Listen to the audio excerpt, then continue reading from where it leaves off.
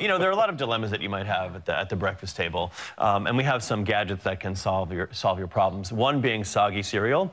Carla, I'm gonna give this to you. This is called the Obol. Okay, this has there's a well for milk and a little area for your cereal. And you know, when it comes to Captain Crunch, you know there's a window. There's a short window of opportunity. Short window. If it's too dry, you cut your mouth on the inside. Yes. If it's too soggy, it's just like mushy. So you have literally like 30 seconds to get the perfect consistency. For all the people who talk about how quickly I eat, this is why. Because I was trying all my life to get the Captain Crunch down before it got soggy. You better eat it before it gets too soggy. Sorry.